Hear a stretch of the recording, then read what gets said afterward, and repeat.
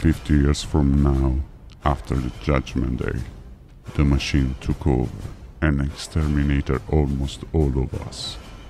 Small units of survivors relentlessly tried to find a method to fight. They were too powerful. Exactly as Elon Musk said, but we didn't listen to him. It was he, with the less remaining brilliant minds, who noticed that a triplet could be exploded with higher frequencies at high intensity, causing their mechanics to resonate. This discovery brought on the battlefield infinite ranks of violinists, commanded by Colonel Yo-Yo Ma and Marshals Garrett and Stirling, who took on many victories, but the violinists are too fragile as incumbent. The only one capable of emitting those frequencies, and our only line of defense at the time, was Senator Kerry.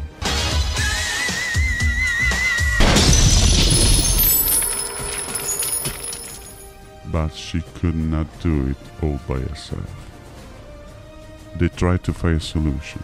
Many high-level guitarists tried to do everything possible. Jeff Bezos and his staff were studying how to do this in his old Space Amazon laboratory, initially built to shoot packages directly to the people's home from space, and later closed for an accident with a guy who bought a washing machine.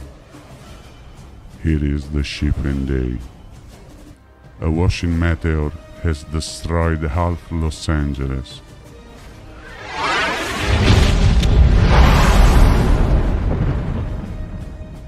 In fact, here in my time, it's only called jealous.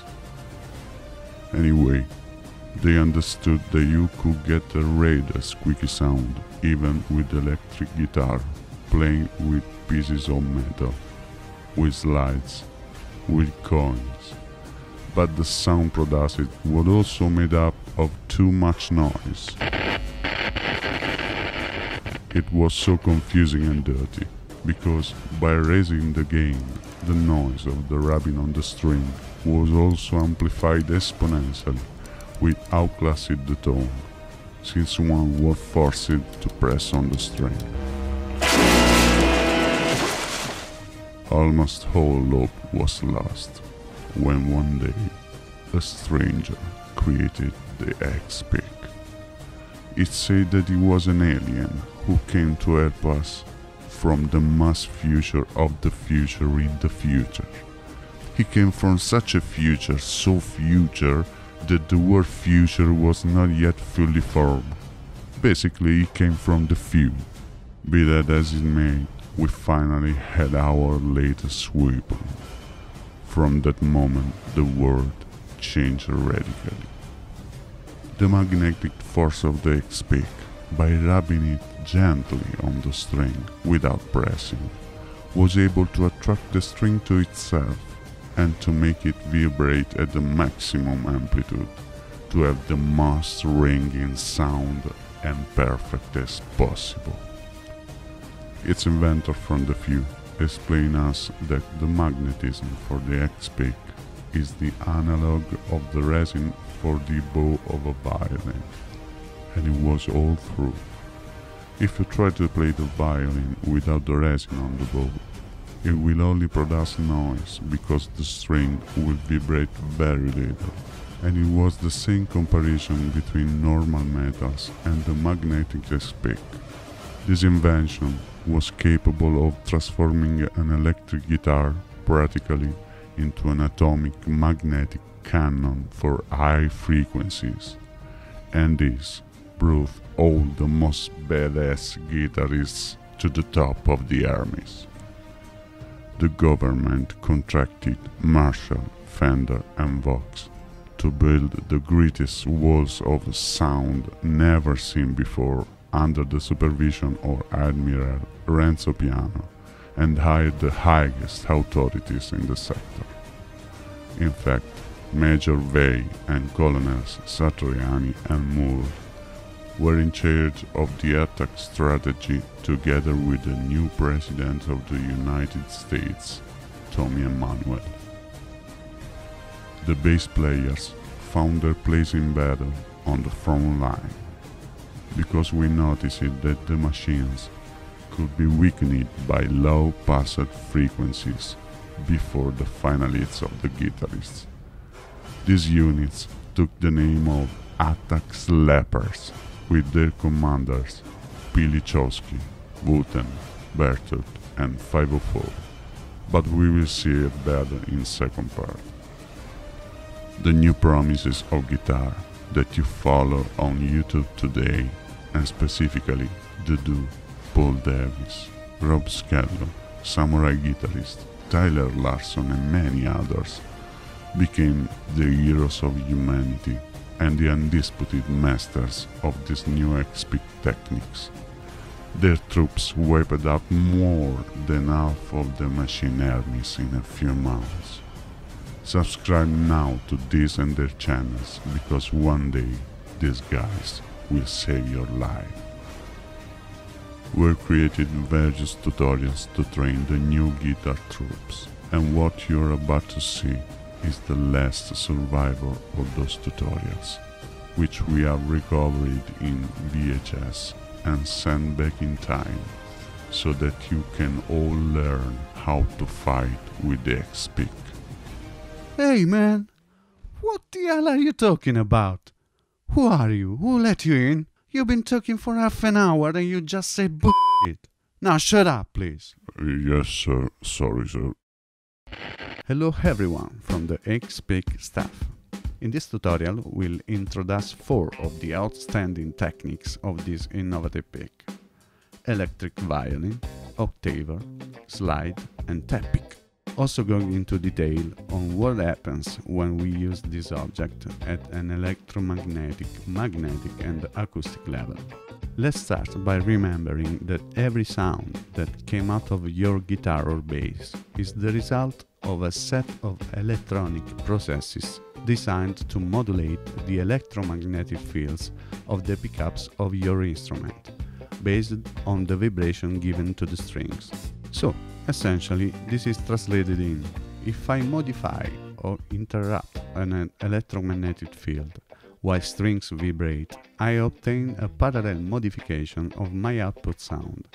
And of course, we all know that getting this modulation is possible in variety of ways, including your amps EQ, gain, guitar knobs, pick up the string spacing, FX pedals, software adjustment, and more. But there are also 2 other methods which are more analog: the electromagnetic interaction, making a string vibrate through electromagnetic fields, a technique that was introduced by D. Bow to obtain a violin-style sound with an exceptional fade-in, which gives you softness. And then there is magnetic interaction, which is the one that uses the XPick. There is the interactions between iron strings and or electromagnetic fields of the instrument's pickups with the magnetic ones of the pick itself. In this tutorial we will see the interaction between pick and strings, while in the next we will talk about the interaction with electromagnetic pickups. In other words, with the XPick we get a different sound for each position and interaction between the pick and the pickups of the instrument or with the strings. And this opens up a new world of creativity available to the artist, because being able to change the electromagnetic field in real time when it comes to electric instruments means having total control. Guys, remember that the more time you waste setting up the instrumentation, the more you will benefit from it in the final sound, and above all in the cleanliness of the sound. To begin, it would be advisable to bring the treble pickup as close as possible to the strings, and move the rhythm pickup away. And this is because for this type of technique we mainly use the treble pickup, but also to dampen the traction that the rhythm pickup has with the XPick, in order to obtain a more homogeneous slidings on the strings in the notes right above that pickup. Furthermore, we have created and made available in the description, freely downloadable, the continuum of the guitar fretboard, printable and applicable on all guitars with 22 and 24 frets. It's logical that each guitar has different octave settings, so it will not be precise to the millimeter, but we will certainly have a few more references to start understanding where the notes are over there. Because guys, with this pick you will gain more than octave on each string of playable notes. No, please, make me repeat. Here we go. With this pick, you will gain more than 1 octave on each string of playable notes. Okay, happy? Now shut up. And therefore, print it on an A4 sheet, without retouching the dimensions and without automatic adaptations. You have to carefully cut out. Use small strips of adhesive or double-sided tape and stick it first on the wooden space after the last fret, in this way, and then spreading it also on the treble pickup. Note that we'll never be able to make the note sound right above the treble pickup, because the piece of string that we'll have to vibrate is too short, and you will only hear confusion or magnetic fields due to too much proximity. In addition, 2 hours should be devoted to choosing the best strings to maximize this type of effects. All types of strings are fine, but if you want to get the most out of it, you should opt for the 3 thin strings E, B, G, a mixture of highly reactive material to magnetic fields. From our numerous tests, we have noticed a particular emphasis of these effects using cobalt strings, but the classic nickel strings are also fine. And as for the thickness, just remember that the string vibrates better if it's thinner, it's real, but if it's thicker, it sounds louder, so it just depends on your style. Instead, speaking of the 3 last strings, D, A, E, it will be advisable to opt for strings that are not overly thick in diameter, and is always to try to help the execution, dampening the magnetic attraction with the XPick. Okay, let's analyze how to proceed to obtain this infinite and soaring sound. When using the XPick, and in particular with this type of techniques, the more you press on the string, the more it will not play. In fact, it's quite the opposite. When I approach the string with the side part of the pick, the string will be affected by the magnetism, so you should not press it, but rub it as gently as possible, letting the magnetic fields act, which will attract the string and make it vibrate automatically.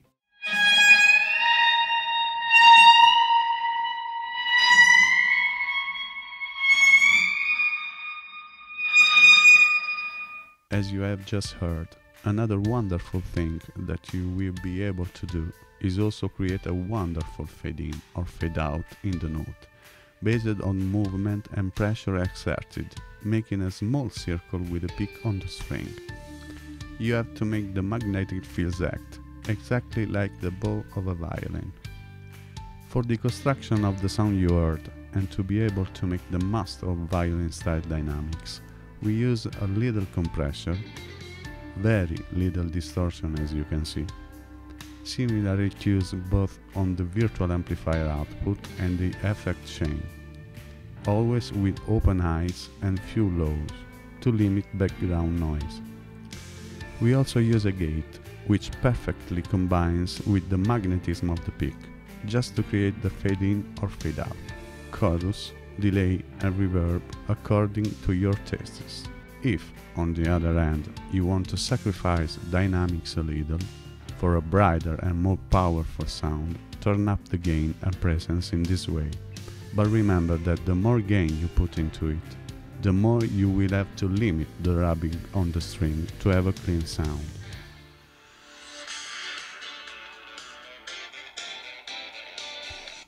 Hello? Oh, Liv, how are you? Guys, excuse me a minute. How is your dad? Nice. I'm here in studio, San Francisco. Ah, okay, he's gone. But we keep going. And so we were saying, by raising the gain, presence and high frequencies, you will be able to use your weapon at maximum power.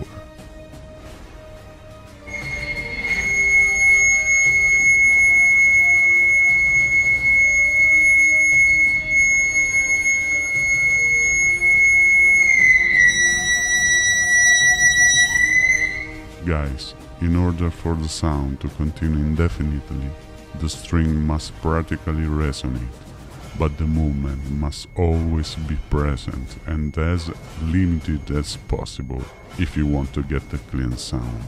And so in this way, we have seen how it's possible to use the pick to have the sound of an atomic electric violin and save the future of the entire human race.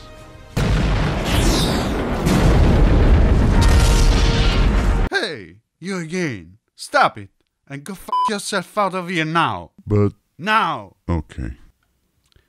So, sorry for the interruption. We were saying that it is also possible to use the XPick as an octaver.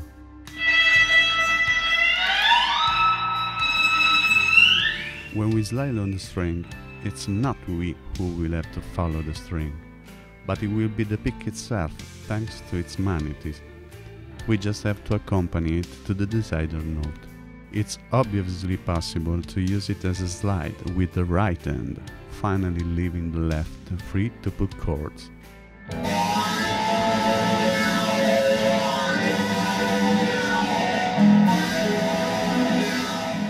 And this is also one of the reasons that give the futuristic shape of this pick, because from the rounded side part, it's possible to be able to take 3 strings simultaneously. With the back of the pick you can take 2 strings, while with the sides cut it's possible to take them individually. To be much more precise, when playing with these techniques, when performing whole scales with passages on all the strings, to avoid obstructions in the passages.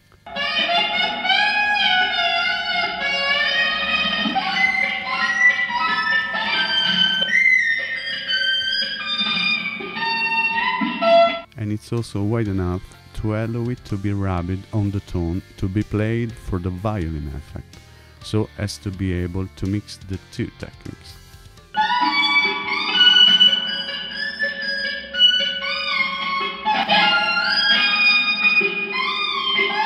Talking about the attack of this pick, if we were to make a scale of the intensity of the attack of all the picks in the world, we will find the XPick both on the side with greater intensity and on the other with lower intensity. How is this possible? Why does the XPick have the attack with greater intensity? Each pick of ferrous material has a very powerful attack, but when you bring the XPick close to the string, magnetism will be activated, which will attract the string to the pick, adding to your strength.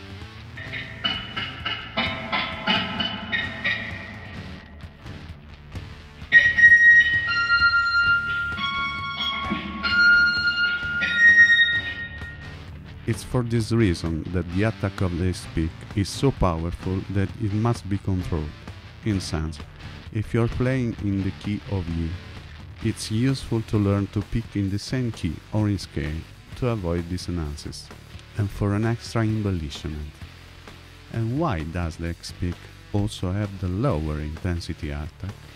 Because thanks to magnetic fields you can play a note or a chord without the presence of an attack. That is, without touching the guitar. Basically, just slapping the electromagnetic fields of the pickup with the magnetic fields of the pick, while you put the chords or a scale and make the strings vibrate.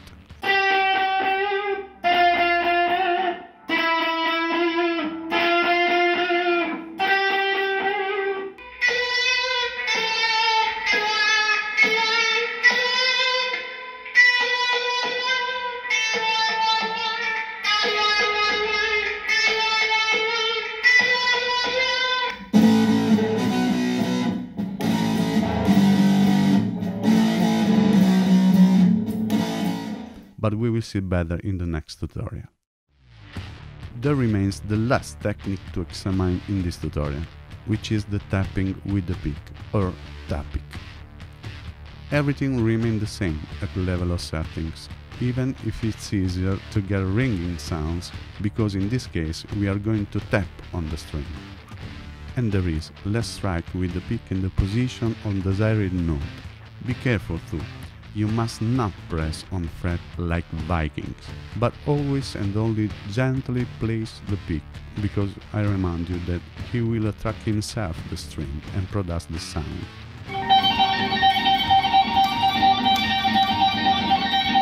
And this will allow you to perform the wildest and most acute tappings ever heard. And the best things actually is to mix these techniques each other and with your usual techniques.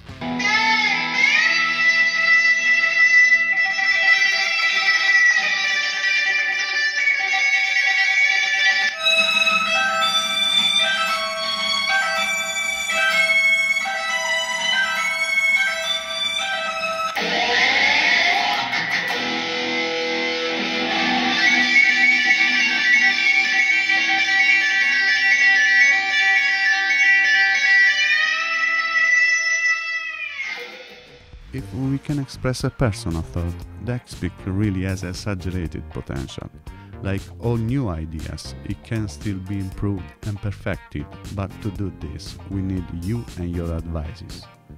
And yes, we are old school too, but we are also open to experimenting new things, new techniques, new approaches, always in strict compliance with good music, and not all that there is on radio and TV these days.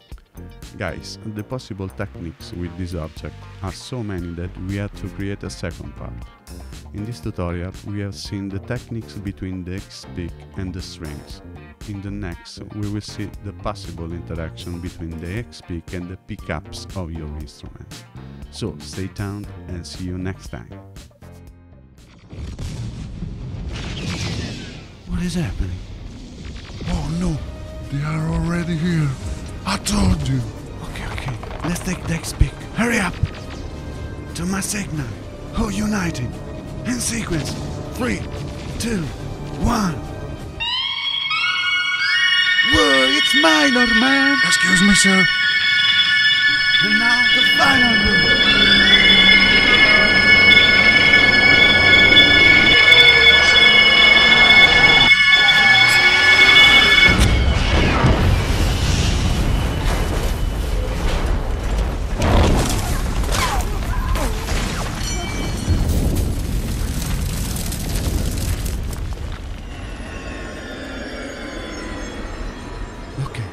They go away. No, man. Now you have to tell me, in your whole life, when have you heard someone killed with a major? I mean, in movie soundtracks too, when? You're right, sir. Excuse me, sir. I mean, do you understand? Not only does it not work, it's illegal to kill someone in major. Come on, what a rookie.